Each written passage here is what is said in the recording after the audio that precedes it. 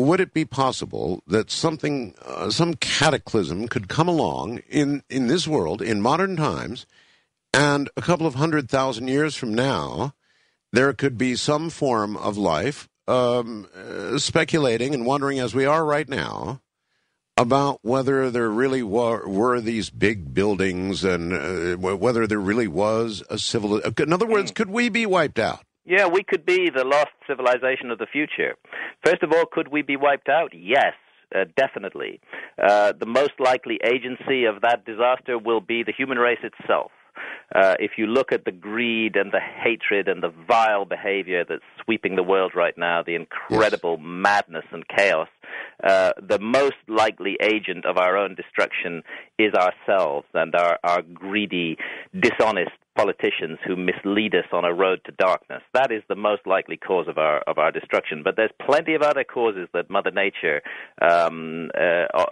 offers as well. We know that a gigantic asteroid called APOPHIS is going to pass within 22,000 miles of the Earth around about the year 2029. With 22,000 miles is an incredibly narrow margin in astronomical terms, and if there's even the slightest miscalculation on the orbit, we could find that huge asteroid colliding with the Earth and literally sterilizing it of life within the lifetime of many listeners to this radio show. And what's scary is how many other objects of this size and scale that repeatedly and routinely cross the orbit of the Earth, how many more of these things are there out there?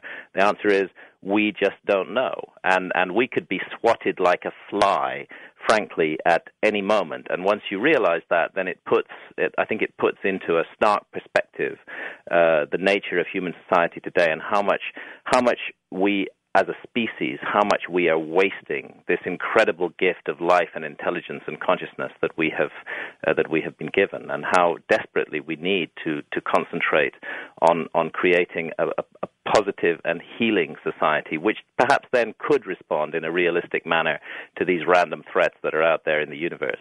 I saw a Discovery special, and they showed what would happen if a big rock hit, and what would happen is it would literally spread fire around the entire planet to the point that it would kill everything right down to microorganisms. There would be nothing left at all on the surface of the planet, and I mean nothing. And the only survival of any microorganisms would be somewhere underground, somewhere between the horrible surface temperatures that would exist and the horrible interior temperatures that exist inside the planet. So there would be this small area where it would be just cool enough for microorganisms, they said, to exist, and then someday, some way, make it to a cooler surface, maybe hundreds of thousands of years later, and repopulate the Earth with life. Process of evolution would begin all over again. I mean, life